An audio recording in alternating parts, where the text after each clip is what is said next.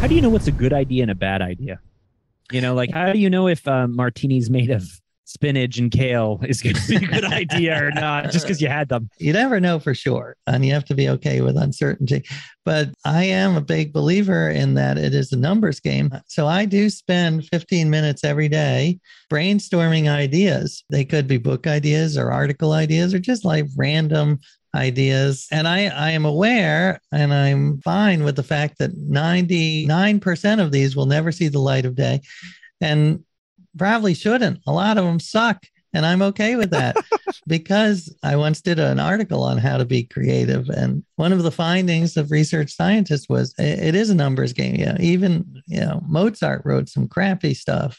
Picasso painted some crappy stuff. No one's going to be batting 1,000.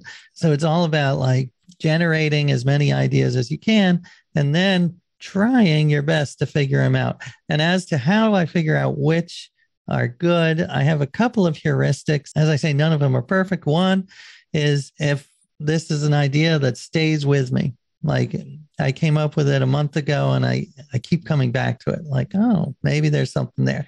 Another is I'm a big fan of telling people my ideas. I used to be very paranoid, but now I like to tell people, oh, I'm thinking of writing a book about X, and just look at their eyes and see, because you can tell. Do you like the like, that's weird? And you're like, okay, good. I'm onto something weird. Or do you look for like the little spark of curiosity or interest? Yeah, I would say the spark of curiosity. I mean, not the like, that is your idea. Okay. Right. Weird is good in general, but it shouldn't be your first. It should be like, that's fascinating and weird. You want that combination. So, because weird could just mean like, I'm not interested. It's too outside. So the idea has to live with you a bit, and it has to be something that just keeps coming back to you. You talk about it with people and you're looking for a little bit of buy-in from them, which is right. Cool. Also, I feel it has to be something that will make the world better or make my life better, or hopefully both.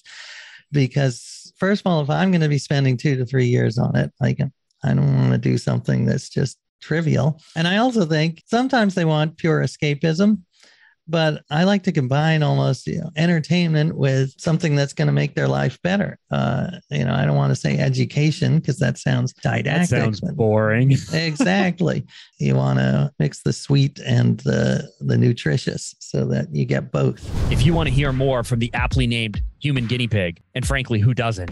The 4-time New York Times bestselling author A.J. Jacobs, about how he develops his greatest ideas, the unexpected lessons, and why the hell does he put himself through these challenges? Click on the link right over there. You have got to hear the full story.